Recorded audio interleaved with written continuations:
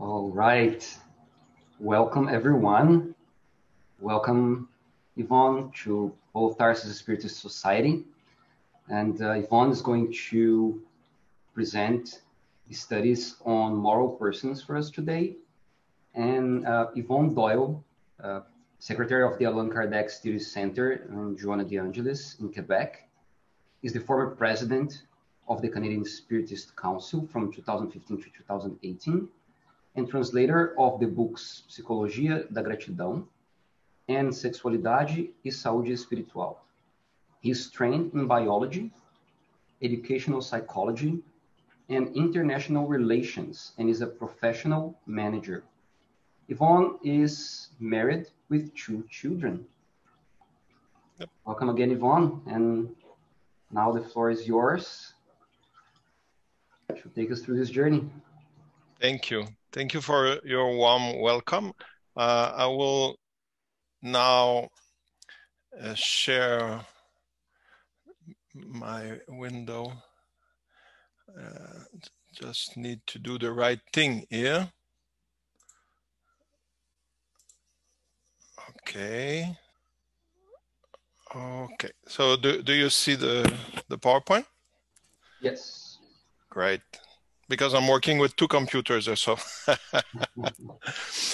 Okay, great. Well, thank you for inviting me. And it's my second visit, if I can say so, to your center.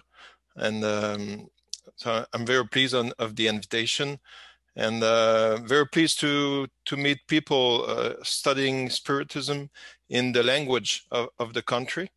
Here in Quebec, we do most in French, and I see that you do most in English, so congratulations to go with the people around us.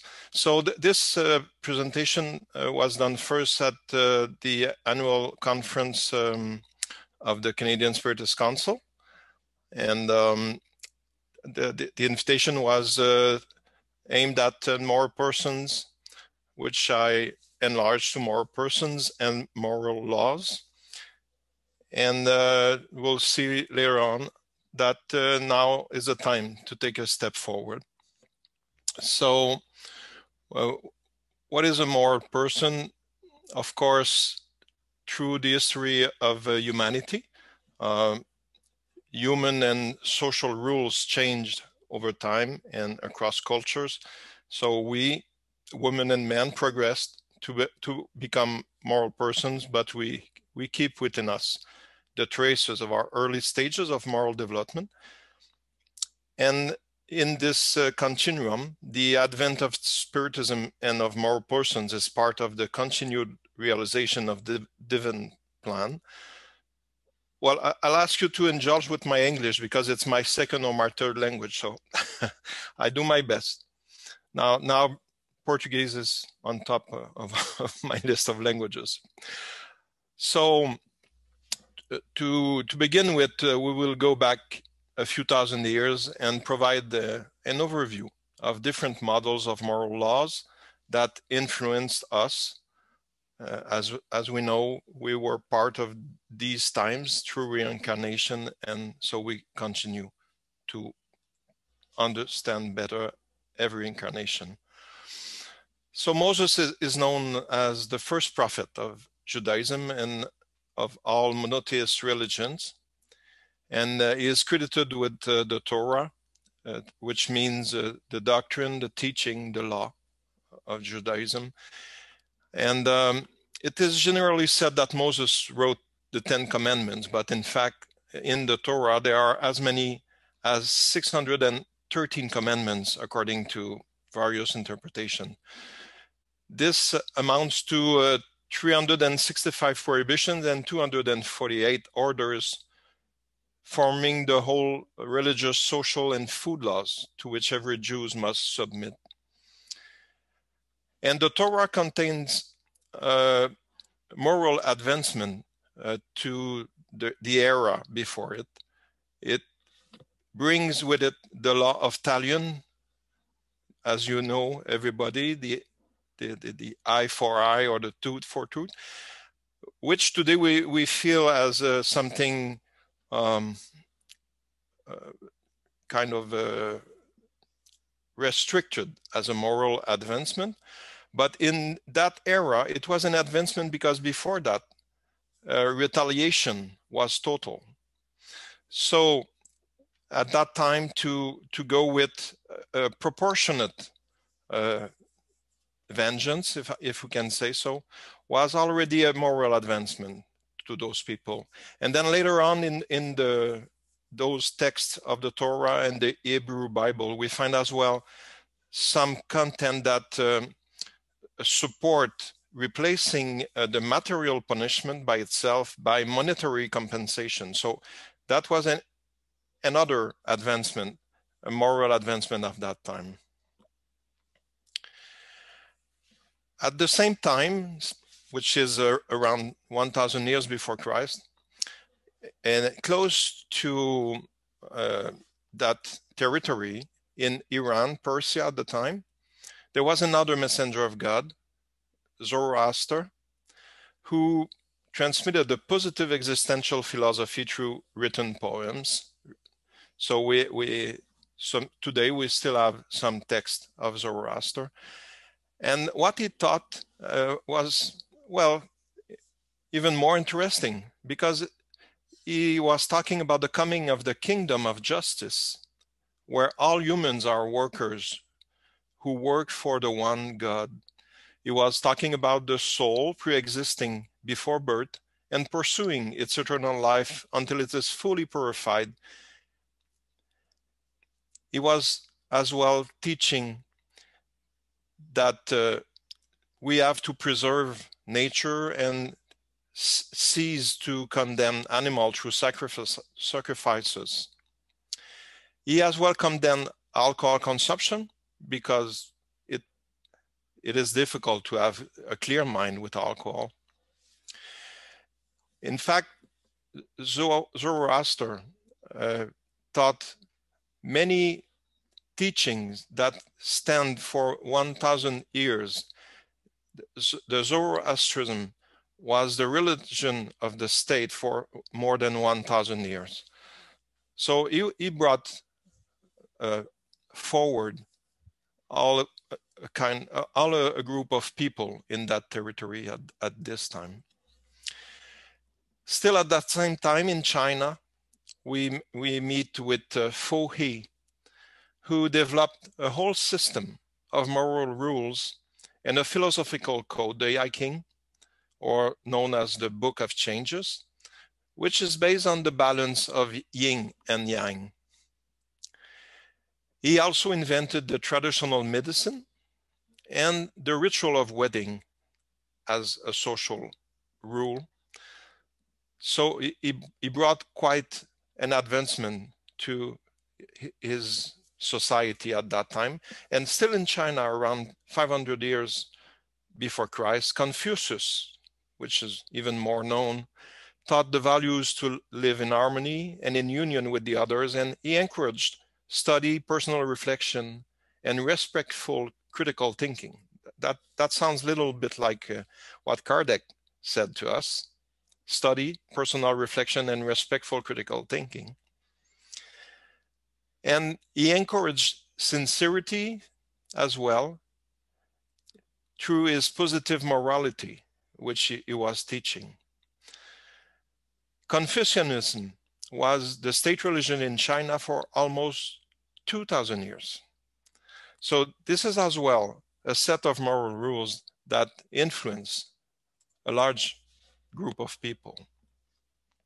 And then at that same time, 500 years before Christ, Siddhartha Gautama, or Buddha, more known as Buddha, taught nonviolence and universal truths based on the practice of correct thought, correct speech, correct action, correct profession, correct effort, correct attention, and correct contemplation. So what he was teaching was to be in equilibrium with the universe and ourselves, the correct action. And this is for him the way to free oneself from the sufferings of life and its causes through the voluntary and complete erasure of the self until reaching enlightenment. So the path or the way that Buddha taught was the inner way, the one of erasing the self to get to a universal truth. And as well, Buddhism influenced a lot of people with its moral teaching and all rules. Buddhism is still today the fourth most popular religion in the world, after Christianism, Islam, and Hinduism. If we go a little bit closer to us, we find in Greece, 400 years before Christ, Socrates, who developed a moral philosophy based on know thyself. Socrates was a philosopher who taught inner dialogue based on reason in the search of wisdom. And the essential principle of his theology is that God is good and that he therefore only produces good. And Plato, who lived at the same time in the same community, presented him in his writings and developed the Platonism around those principles. And the gospel, according to the Spiritism, as you know, presents Socrates and Plato as predecessors of Jesus. So they are in that continuity to our moral progression and to the teaching of moral rules to the humanity, the becoming of moral persons.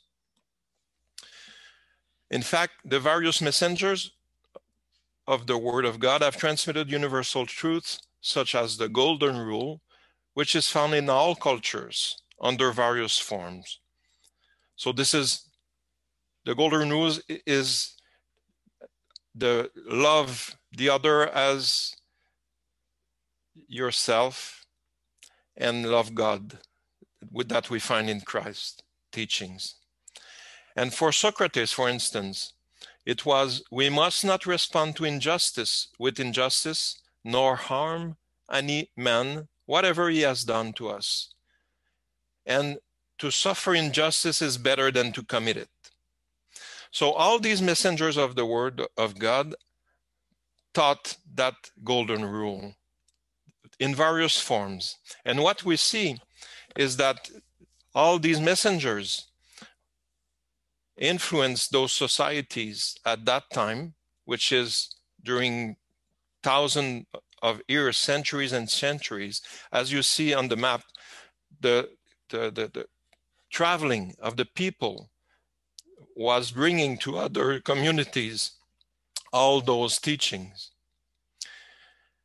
So even today, after 3,000 years, we are influenced one another by these teachings. And a large number of them are still with us today. The various messengers of the Word of God prepared for the coming of Jesus, as said Emmanuel in Chico Xavier books, A Caminho da Luz and Voices do Grande Além. In fact, Emmanuel said that Jesus coordinated the presence of these messengers to prepare for his coming. He said Zoroaster, Confucius, Buddha, and Socrates were great and venerable teachers who revealed the way to us. And at some other places, he talked as well about Moses and Fohi and others. So it's very interesting to, as you know, of course, to read these texts written by Chico Xavier of Emmanuel explaining to us the whole plan of Jesus. What is special about Jesus, according to Emmanuel? Jesus Christ, in associating lesson and the example, is the loving and wise master who has taught us to walk the path. This is, as we will see, this is a high level quality of Jesus that we talked all the time in our centers. how he is a model, a guide, how he gave to us an example. The first teaching of Jesus' public life is the Sermon on the Mount, which already contains the gist of its message, including the great universal commandment, the golden rule. Love the Lord your God with all your heart, and with all your soul, and with all your mind. Love your neighbor as yourself. And then later on, Jesus added another commandment: love one another. As I have loved you, so you must love one another. By this everyone will know that you are my disciples, if you love one another. So he continued to develop his teaching until his latter teachings. Even today, we must make efforts every day to respond to evil with good. Well, at least for myself. Jesus reinforces the commandment of love repeatedly in his teachings, alerting us to the law of talion, which is recorded deep into us. It was said eye for eye and tooth for tooth. But I tell you, do not resist an evil person. If anyone slaps you on the right cheek, turn to them to the other cheek also.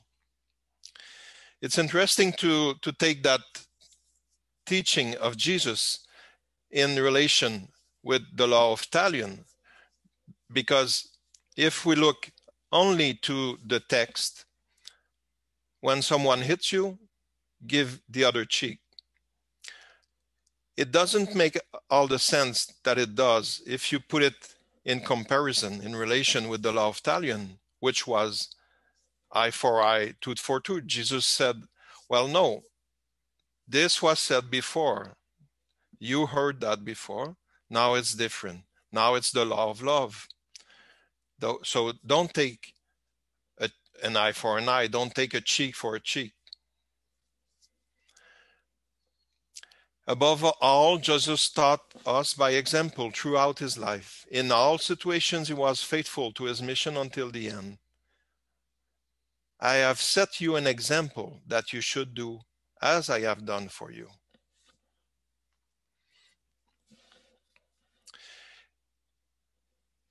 Jesus also guides us toward inner peace as a way to happiness and to better practice the divine laws in the midst of life difficulties. As we see in various texts of John and Matthews, I have told you these things so that in me you may have peace. You will hear of wars and rumors of wars, but see to it that you are not alarmed. Such things must happen. Do not let your hearts be troubled and do not be afraid. You believe in God, believe also in me. His advice is particularly important in these times of pandemia where we are destabilized emotionally and physically. How does one react? Is it in peace or with agitation? Jesus goes on saying, whoever has my commands and keeps them is the one who loves me, and he will be loved by my Father, and I too will love them and show myself to them.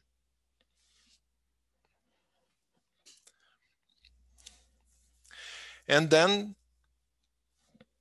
following on in this path of the human evolving to a moral person, more and more, through perfection, through reincarnation, then Jesus announced the Comforter. In his final teaching, Jesus launched an important prophecy. I have much more to say to you, more than you can now bear. But when he, the Spirit of truth, comes, he will guide you into all the truth. If you love me, keep my commands.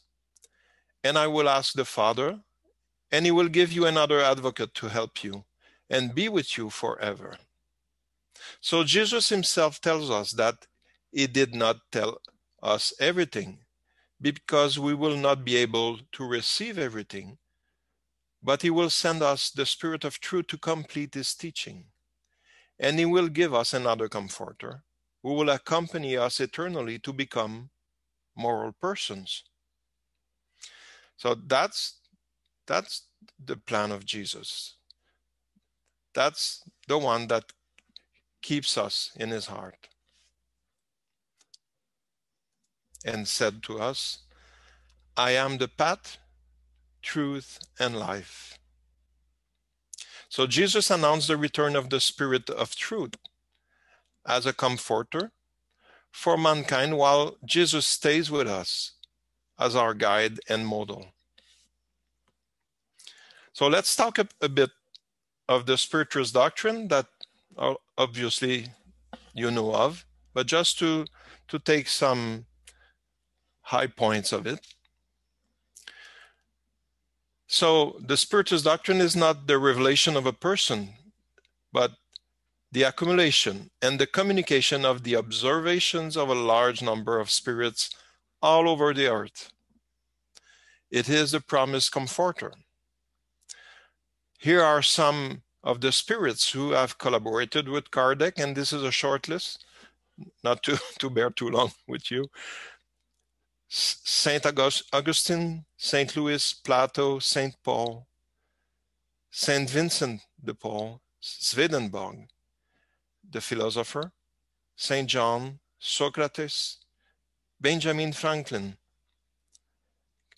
Delphine de Girardin, poet, Vianney d'Ars, parish priest, Hahnemann, an homeopathic doctor, the Spirit Emmanuel, Isabel, Queen of Spain, Carita, one martyr of Rome, Henry Heine, a German poet, François Arago, an astronomer and head of state at his time, and of course the Spirit of Truth and many others. So that's a high quality of the Spiritist doctrine. It's not the doctrine of one man. It's a large number of spirits inspired by God, by the message of love, by the law of love, justice, and charity.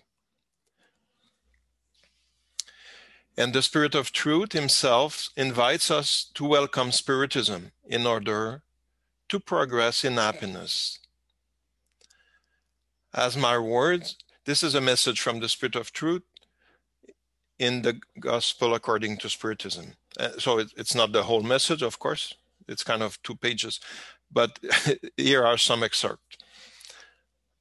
As my words in the past have done, so must Spiritism remind the incredulous that above them reigns the immutable truth, which is the existence of the good God, the great God, who causes the plants to germinate and the waves to rise up.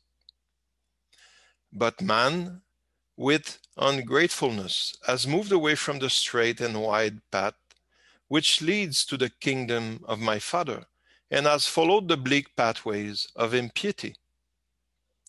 Spiritists, love one another. That is the first precept. Educate yourselves is the second. So we see that there is the insistence of the same message about loving one another, about living the law of love in our lives, and always, always, always educating ourselves, meditating, reflecting.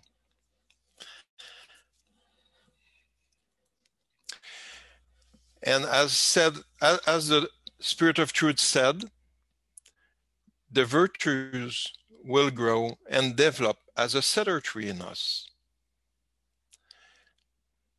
Listen no more to the voice of the prophets and apostles, but listen instead to those who no longer live upon earth and who proclaim, pray and believe.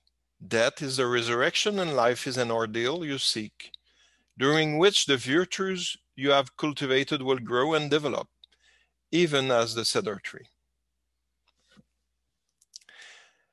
This is a list of virtues, not to read all at once, but we know that generally we exercise one virtue in particular more intensively during one's reincarnation. So from some works that was done by our friend Alirio in Brazil, as he taught in some seminar, working on the proposal that we take for ourselves in a reincarnation, we work more specifically over one virtue, still having that impulse to do better in that area.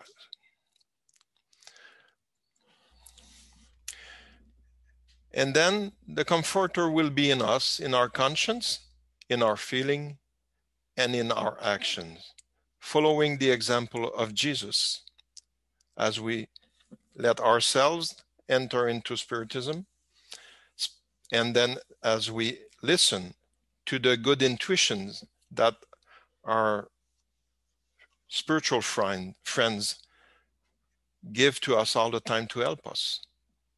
The comforter will be in us. Spiritism is based on universal truth, the divine laws, which are true for Socrates, for Confucius, for the Buddha, and for each of us, because they do not depend on the interpretation of one or the other, or on the changing context. And as we know, divine laws lies in our conscience. The laws of nature, or moral laws, or divine laws, are eternal and unchanging. And the first law is the law of love, charity, and justice. So these are useful. We'll not go through all of them tonight, but each one of these laws could be the subject of one little seminar or one little presentation. But it's useful to reflect on these so that we can understand that there is more than our habits, that we are always doing the same things. We can evolve, and we can have profoundly in us a connection, whether it is with the law of love, charity, and justice, whether it is with the law of freedom, with the law of cause and effect, and all the others. So reflecting on the divine laws help us to understand, to change, and to become moral persons as well. And that is one other thing that is brought to us by Spiritism. And the Gospel according to Spiritism also gives us a description of the moral persons to help us understand, feel, and act accordingly. Here are some excerpts that I have put in short sentences so that we can work with them. Truly moral persons are those who practice the law of justice, love, and charity in its greatest purity. If they question their conscience about their action, they ask themselves if they have done all the good they could. Persons imbued with the sentiment of charity and love for their neighbor do the good for its own sake without expecting anything in return, and they repay evil with good. So this brings us back to the primacy of the law of justice, love, and charity, how we can guide our life with it every day, asking to ourselves, what I am doing, is it just? Is it loving? Is it charitable? And then doing that, we try to do the best out of every day, out of every action. Moral persons have faith in God's goodness, justice, and wisdom. They know that nothing happens without God's permission, so they submit to the divine will in everything. They know that all the vicissitudes of life, all its sorrows and all its disappointments, are trials or expiations, and they accept them without complaining. Those who are subordinate understand the duties of their position and are scrupulous in consciously fulfilling them. Of course, if we think of a reincarnation as a path of growing, understanding, learning, then we will find difficulties on this path. And if we revolt against those difficulties, against those situations, then it's as if we go back to our old habits. I don't like that. I don't like myself in that. I don't like the others in that. Well, the gospel according to Spiritism invites us to acceptance, accepting that God is giving his permission so that we are taken care of, so that we can have all the opportunities to learn, and that we simply go on with it and do the best with all the virtues we can put in it.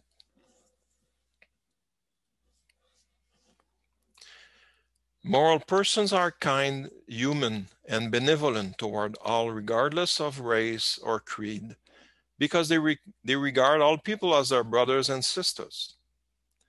They hold no hatred or rancor or desire for vengeance.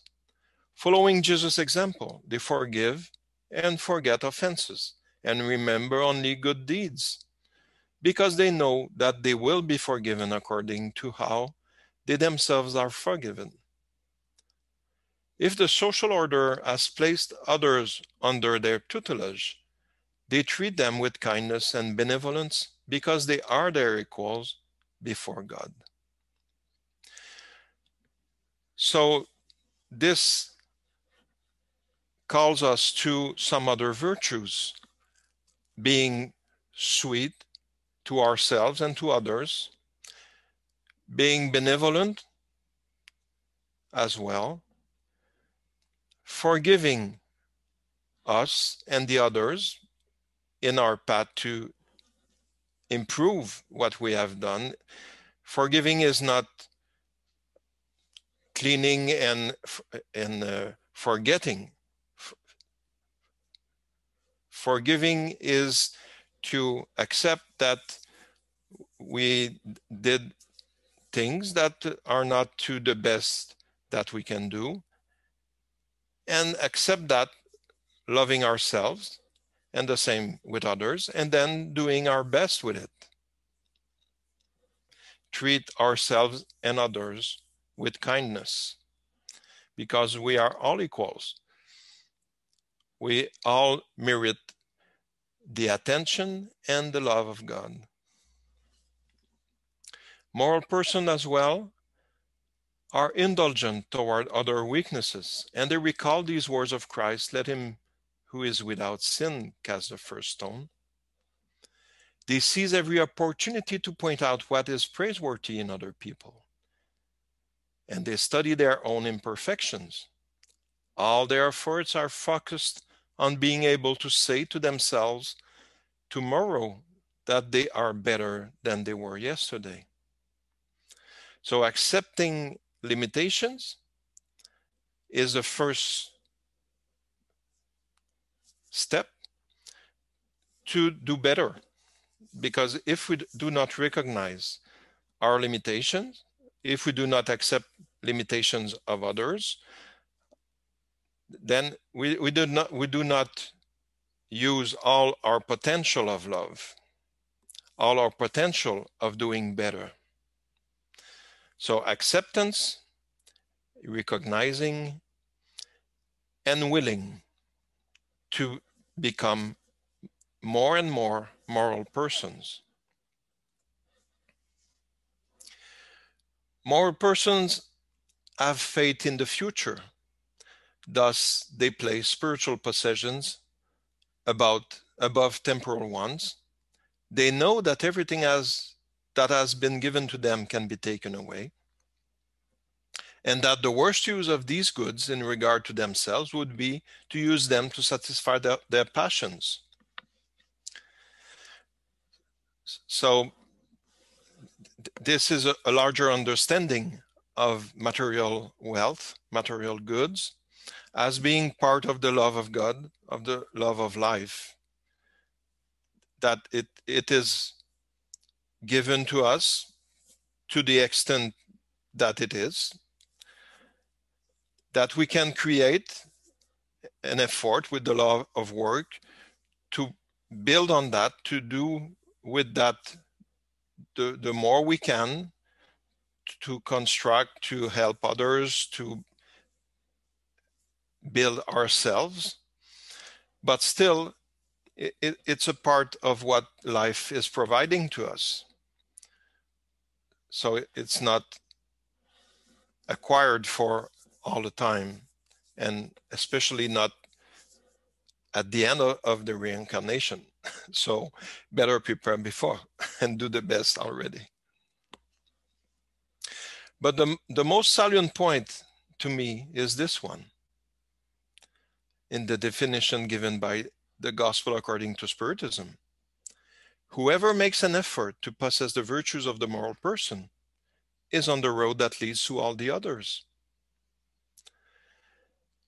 Isn't it a loving sentence? Of course, as we saw, there are a list of those virtues. So, of course, we are not perfect, but whoever makes an effort to possess the virtues of the moral person is on the good road. So we can accept us as apprentice and work toward that goal with love, justice, and charity. To me, this is truly a loving sentence. So going on all these steps in our evolution as a moral person, at some point the time has arrived. If we can say so, the trial has arrived.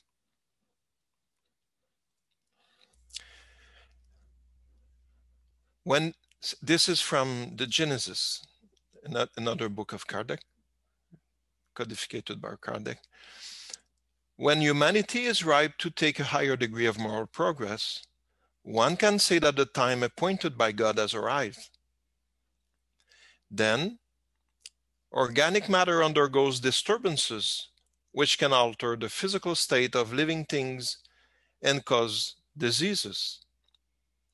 Diseases, like all plagues, act as stimulants to propel the human to discover the laws of nature.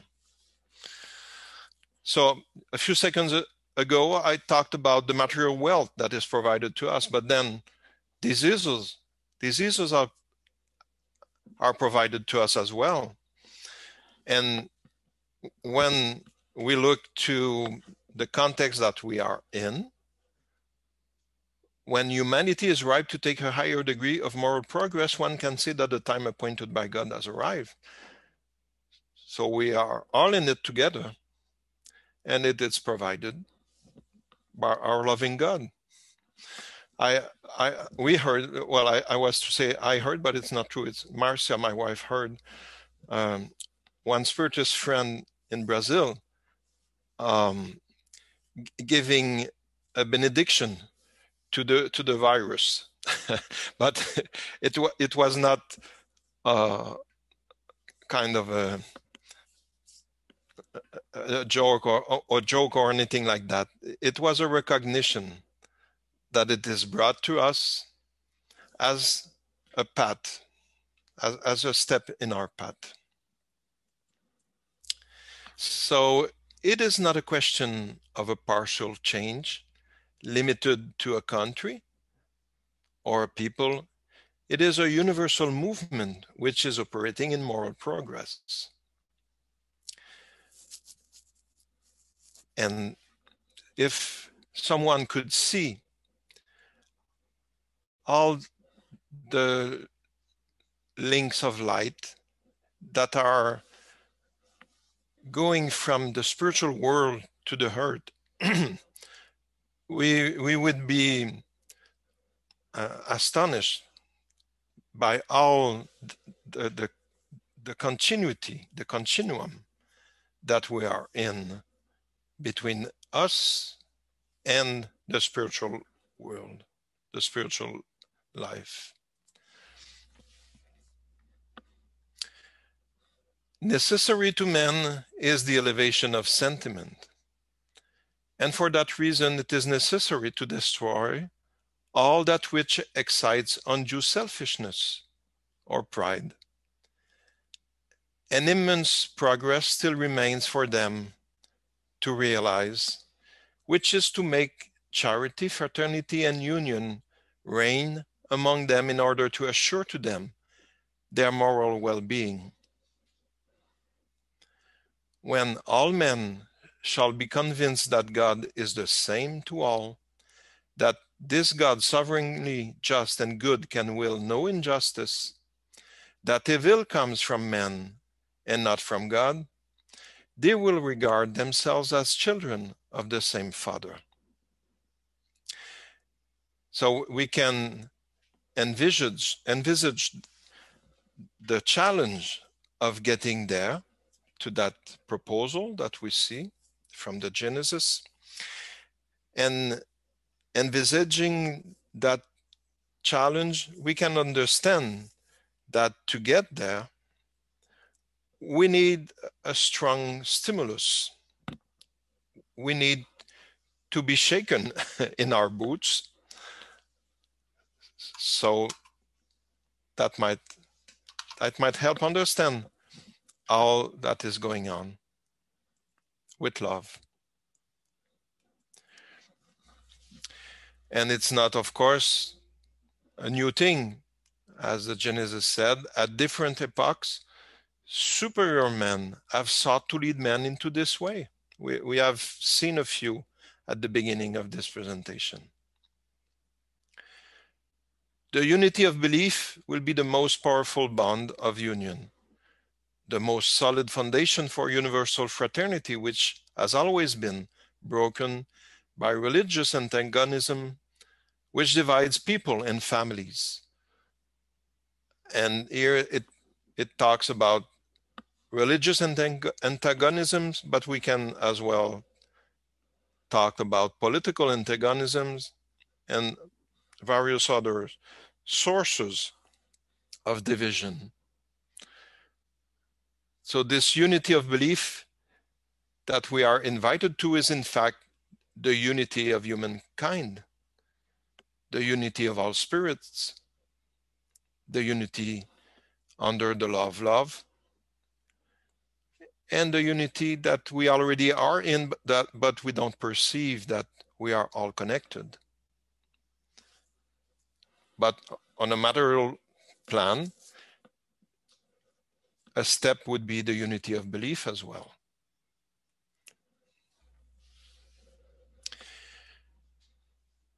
The present times of the COVID-19 health crisis are an exceptional time, which is permitted by God to help us move forward in the practice of the virtues essential for our moral progress. Are we ready? Well, faced with great difficulties, we all have to get out of our routine, and we are more vulnerable emotionally.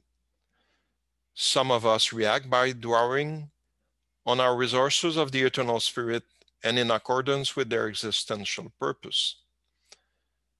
First, based on the law of love, justice, and charity, submission to the will of God, and the practice of good to the limit of our strength. For others, all this is unfair and a reason for revolt. It does not make sense, and they must invent scenarios compatible with their revolt, like vast conspiracies. Unfortunately, the existential void awaits them if they go on this way further.